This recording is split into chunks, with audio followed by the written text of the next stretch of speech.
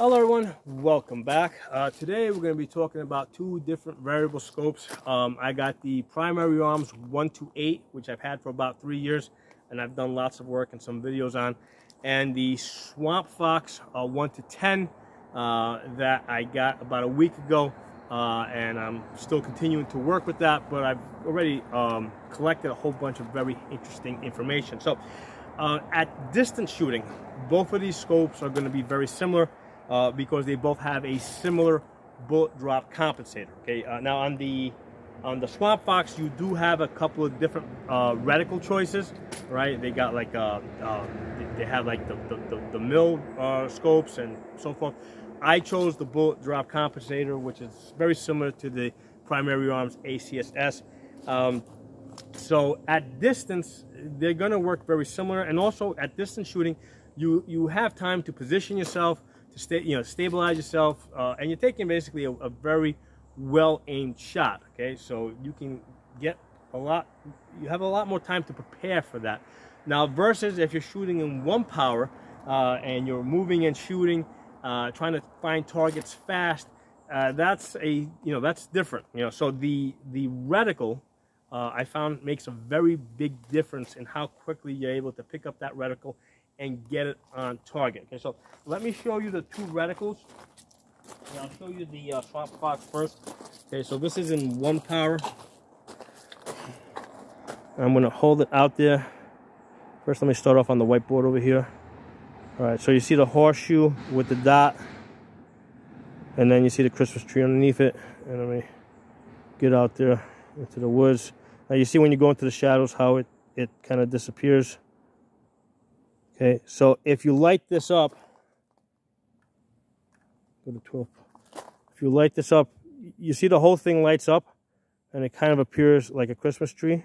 Now the nice thing is, even if you get scope shadow, you can still see that reticle, which makes a big difference when you're shooting. When you're shooting with both eyes open, the way that works is left eye sees the target, right eye sees the reticle, and your brain combines the two, and you're able to make the shot.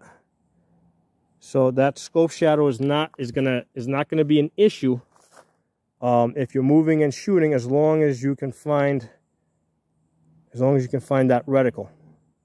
Okay, now when you turn it off, all right, now you pretty much have to line everything up right there, because if you get into the shadow, it's going to completely disappear. Okay, so let me show you the primary arms now.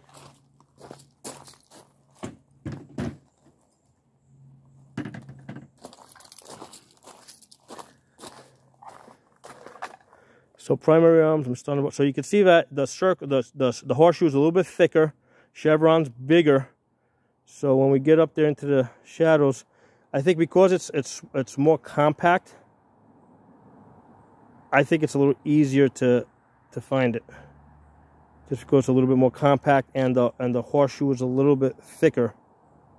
It's still not ideal. Now let me put the light on. Let me turn the illumination on. So now with this, only the horseshoe lights up and the chevron. The rest of the tree doesn't light up. So when you get up into the shadows, I'm going to go to my left hand.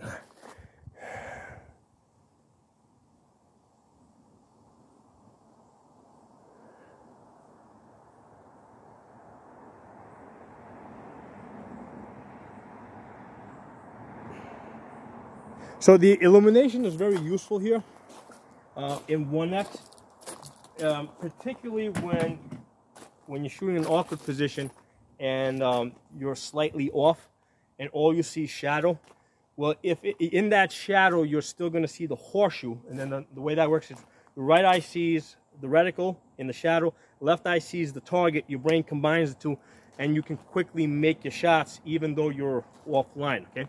Now, if you turn off the illumination, you're not going to be able to see the black etched reticle in the shadow. Okay, so you have to keep it on for that. Now, normally when I shoot the acss, which I've had for about 3 years, under normal shooting, I keep it off, and the reason is because when you turn it on, it's really easy to forget to turn it off. neither of these scopes has, basically has auto shut off and shake awake like the red dots do. So it's very easy to forget to turn it off, and you're gonna run out your battery. So if I am shooting with the illumination, what I do is immediately after I shoot, I turn it off. So it's kind of like, safety's on, safety off, take your, basically turn it on, safety off, take your shot, safety back on, turn the reticle off. Okay, so the turning the reticle on and off for me when I'm using it is, goes right next to working the safety. Okay, so basically it goes on before I turn my safety off, and then it'll go back off as soon as I put my safety back on. Okay, so that's kind of like a habit that I've developed, so that I don't forget to turn off the reticle, which I have done many times, and run down the batteries. Okay, so that's a major thing with these. So as far as the reticles, with the primary arms ACSS, right, with that horseshoe and that chevron, it works pretty good in during the day without turning it on, because that horseshoe is a little bit thicker. Whereas with the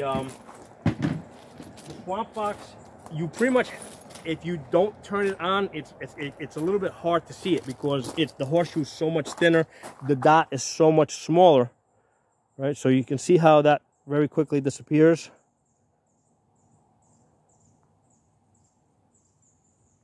Right, so mind you, if you're moving and shooting, yeah, you're going to see a little bit of scope. This is almost realistic in terms of what you would actually see as you're moving around and trying to get on your reticle. Now let me go back to the acss. Again, with just the etch, you can see how that's thicker, right? So as you're moving around, you see how because it's small, it's a little bit smaller, a little bit more compact, a little bit thicker. I'm able to pick it up a little bit faster.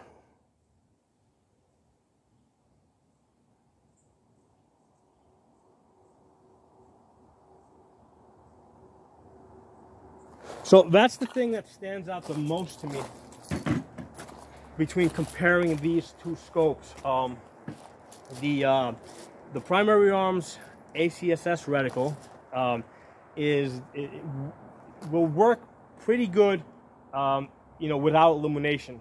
Whereas the SwampFox Arrowhead, right? That's the name of it, Arrowhead. That's this one here. I got both boxes out. I pulled this one out from a couple of years ago.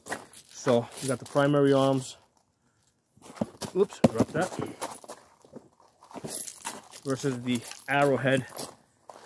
And then they call this, the one that I got is the Gorilla .BDC. And I'm pretty sure that the Gorilla there, won't get you in focus. I'm pretty sure that the Gorilla there refers to the guy's name that invented this rather than a primate. Okay, and then this is the primary arms.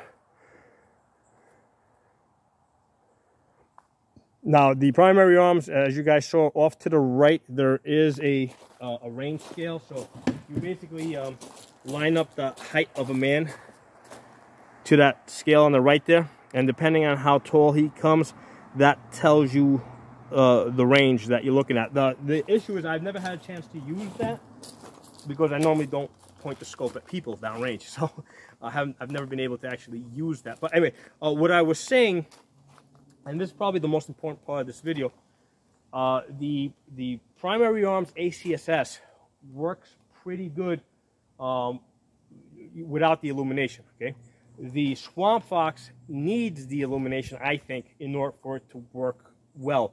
If you try to work with just the etched reticle, it's a bit harder, in my opinion. Okay, so the reason why, my main concern, right, the reason why I like scopes with etched reticles is normally I prefer red dots. Here, let me show you the setup.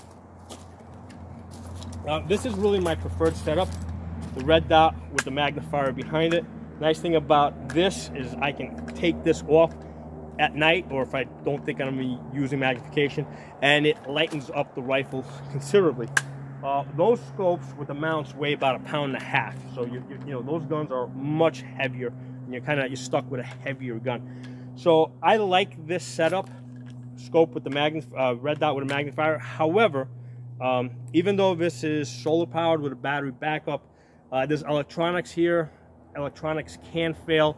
So I wanted to have, I want to have a couple of scopes that work with just an etched reticle. Well, I've got many scopes, but I wanted another variable scope that works with the etched reticle, and that's the reason why I ended up getting the SwampFox 1 to 10. We got some cloud cover. Let me show you guys real quick before the sun comes back out what these guys look like when you got some cloud cover. There you go. Okay, that's the acss. All right, let me put on the light. So as you can see, only the horseshoe and the chevron light up on this. And like I said, if you've got scope shadow, you know, left eye sees the target, right eye sees the reticle, and you just get it on target and you'll be able to hit it. Now, of course, you guys are looking through a camera, so you're not going to be able to perform that. So get you guys on this one before the sun comes out. I think I'm a little too late there. Hold on, where are you? Oh, there it is. So this with cloud cover. Try to get this stable because I'm standing behind the camera here. So in my opinion, this pretty much works best with the illumination.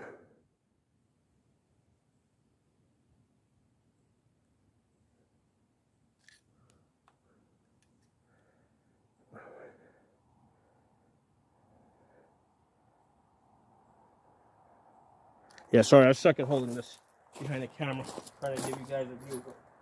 But I did the best I could to make sure my batteries are off. Okay, so I want to do a demonstration for you guys. Let me put these guns back together.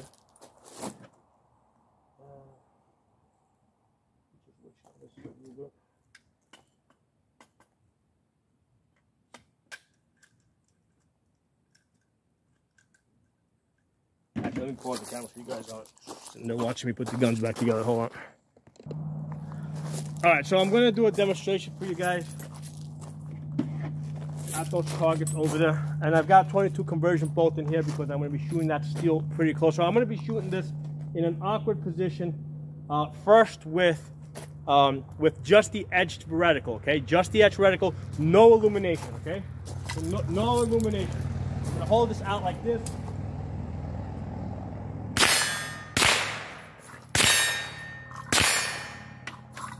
Down.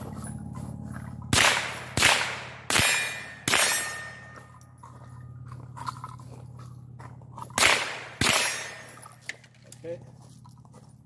Let me do it now with this one. Again, this is not, that was the primary arms. This is the SwampFox. No illumination, okay?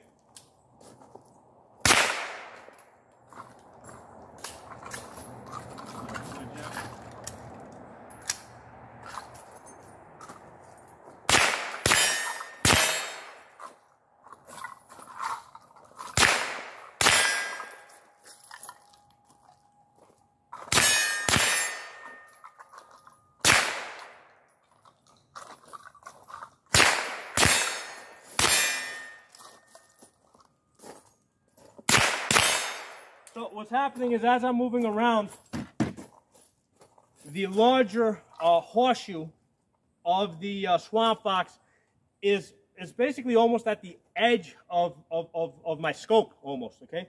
You know, just because of the awkward position I'm in. Whereas whereas the horseshoe of the primary arms, it's a little bit closer towards the center. So that's functioning more like a red dot, even though I don't have the illumination on.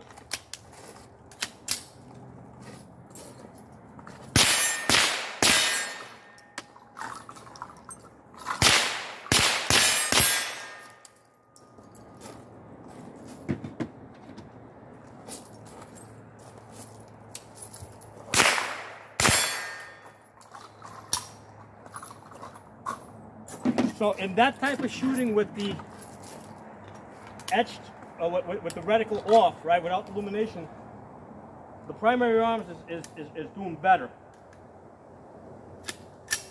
Okay, now what I'm going to do is I'm going to turn the illumination on.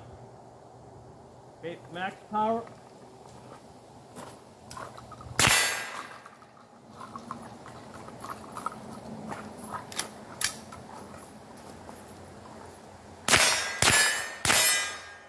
Okay, big difference. Once I put on the illumination, there's a big advantage now because I can see, you know, in the scope shadow, I can find that big horseshoe.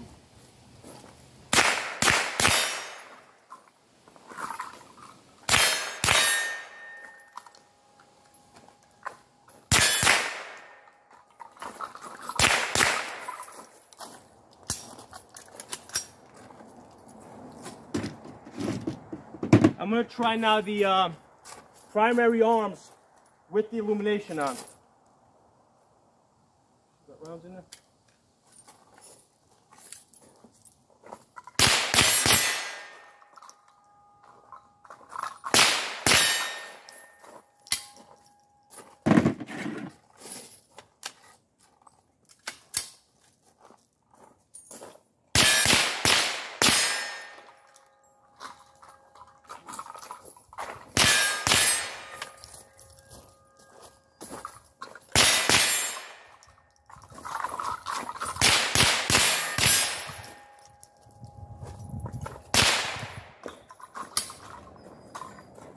This is working pretty good.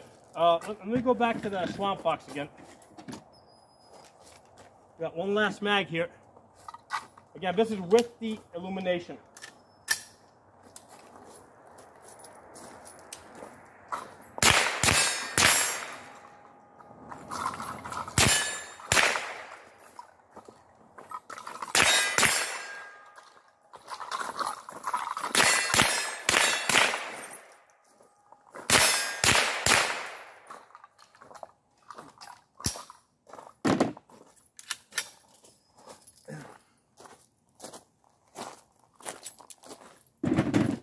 So that was my first time doing that exercise with live fire. I ran through it dry a couple of times with, you know, just looking through the scope. So I kind of had an idea of what to expect, but I didn't want to go through it with live fire because I kind of wanted to do it on the camera for the first time. So my thoughts are that when you got just the etched reticle, okay, the primary arms acss has a major advantage in the fact that it has the smaller, thicker horseshoe that you're able to find more quickly and get it in the center of your target. The SwampFox with the larger, thinner horseshoe, we're not looking at the dot or chevron in the center. You can't see that when you're moving this fast, when you're moving around. So we're just looking at horseshoes now, okay? So the horseshoe of the acss is smaller, thicker. I can find that, get that on target. With the SwampFox, which has the much bigger horseshoe, what I found at this distance, which I was probably shooting about 40 feet where I was standing over there, it was like almost on the outside, like towards the outer edge of my scope almost, and it was a little harder for me to find it and center it. So it definitely was not as easy to pick up as the smaller horseshoe of the acss. Now, when I put on the illumination, they both did almost equally as well. I did expect a major advantage for the SwampFox because the whole thing lights up. But doing this for the first time live, I found that the acss was, you know, once you lit that up, it even if you had, it worked just fine. It worked just as good, really. Let me check make sure I turn this thing off. See, I forgot to turn this off. Put that video off position. Turn this off. Nope, left this one on too.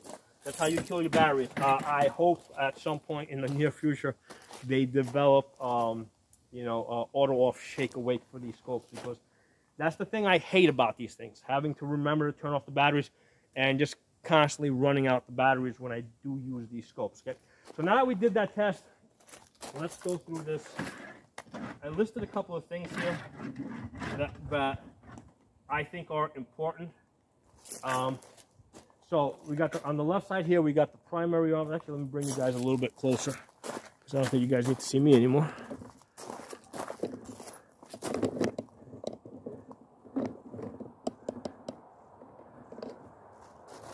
All right, so on the left side over here, we got primary arms 1 to 8. Over there, the SwampFox 1 to 10.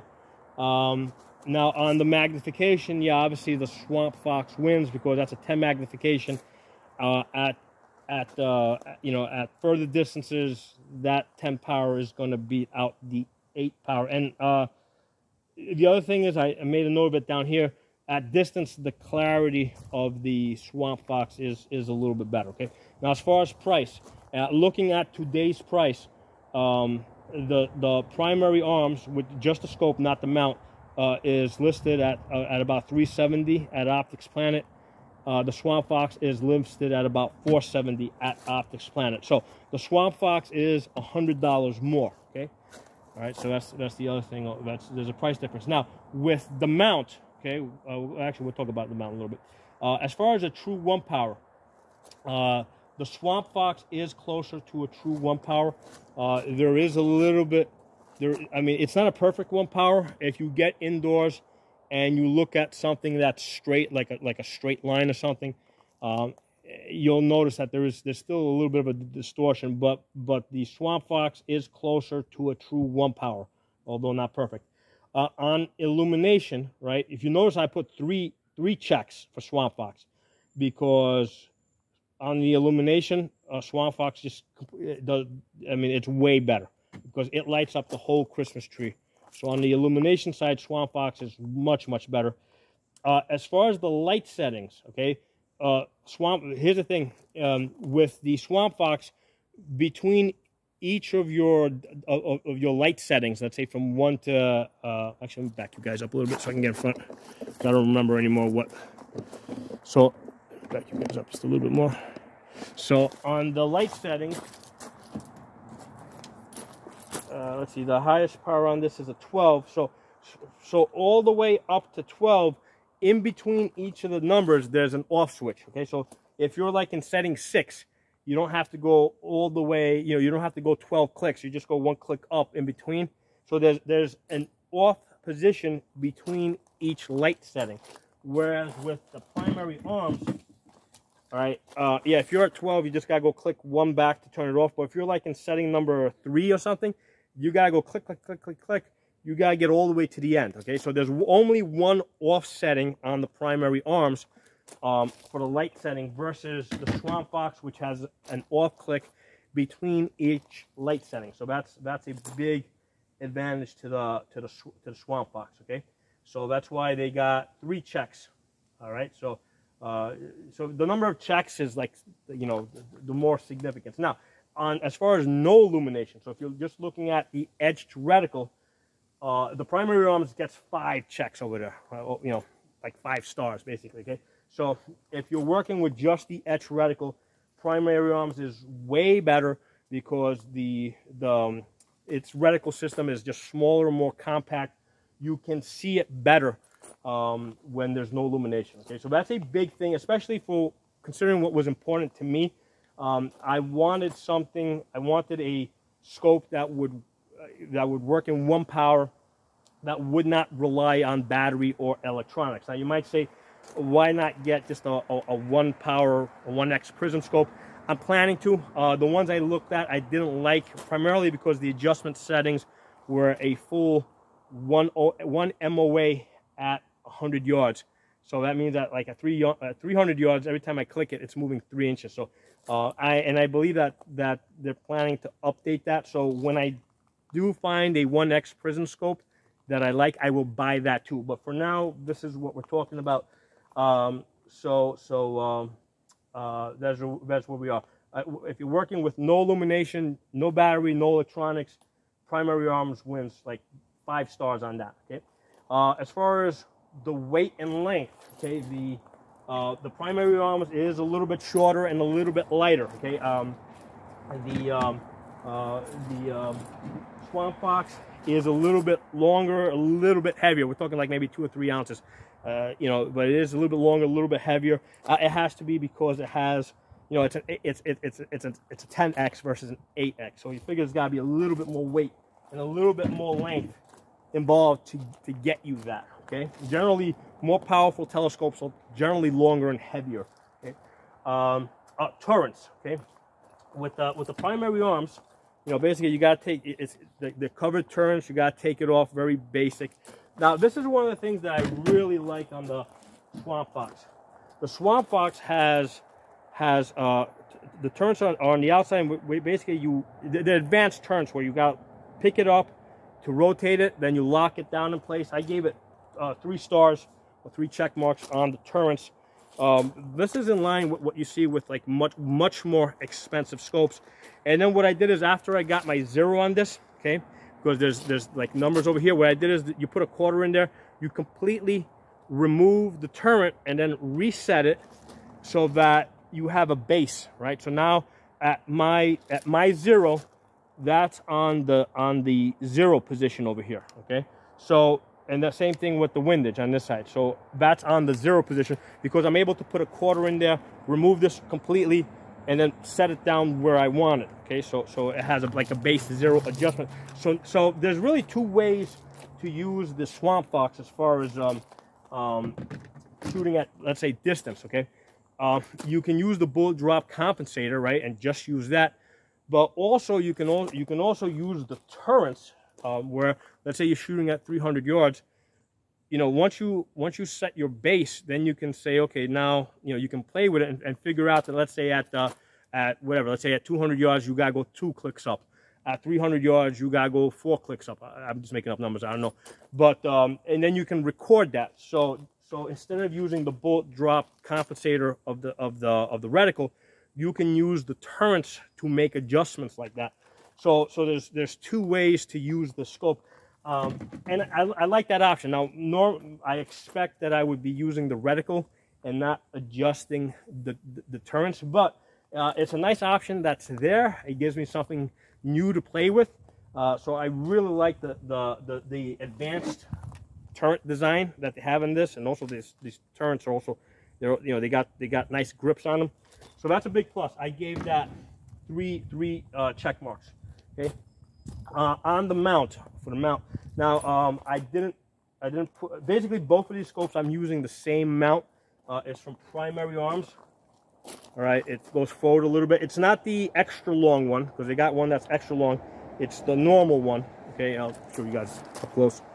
All right, so and basically you've got your 2 pins here, your 2 locks over here. So you've got this ring is just behind this, and the other one's way over there. The one that SwampFox offered, right? It was same price. It sits a little bit lower. So basically, this is about a 1/4 inch lower. I didn't like that. I wanted to keep everything the same height. So I don't recommend you guys get the SwampFox. I'm sending this one back. But I do think it's maybe a little bit lighter, but I would rather have the height consistent.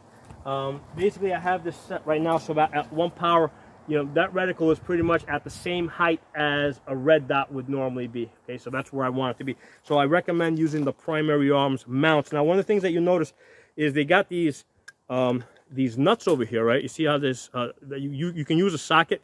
Don't crank down on this, right? Because you're gonna snap these, okay? One of the things I saw in the reviews for this mount is that a lot of people were saying that the screws were getting stripped. You know, just because you can use a wrench on this to tighten this up doesn't mean that you should use a heavy wrench and tighten it up that much, okay? This is, basically you want to finger tighten this. So even though you got a nut there where you can put like a 1/2 inch socket, and don't crank down on it because you're going to strip it, okay? You don't need to go that tight. Basically pretend you're using an Allen key, and you just got the advantage of because I did use a socket, you know, but I just knew to not crank down on it. I just used my fingers. I went as tight as to a comfortable level, and I stopped, okay? There's a crush washer in there, so that as soon as that crush washer goes flat, you're done. You don't have to keep tightening it up, okay?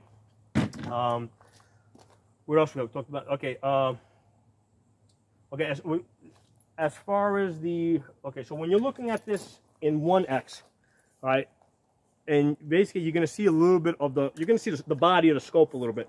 So on the SwampFox, you see a little bit less of the scope when you're looking through it. Now, I put a check with like a negative there because I don't even think you're going to notice that unless you're like really looking for that, right? Because if I pick up either of these rifles, right, and I look at something, I really don't see the body of the scope that much unless I'm really looking for it. Okay. But if I'm really looking for it, I can tell you guys that this SwampFox, you can see a little bit less of the body of the scope. So the walls of the scope are just seem to be like a tad bit thinner. For some people, that's an important thing. For me, it's not that big of a deal. So that's why I put like a check mark with a negative here, because it's just tiny. It's a little bit better, but it's just a tiny bit better. Okay. Next thing was the clarity at 8x when I'm looking at distance. And what I did is, even though the SwampFox is goes up to actually this is SwampFox.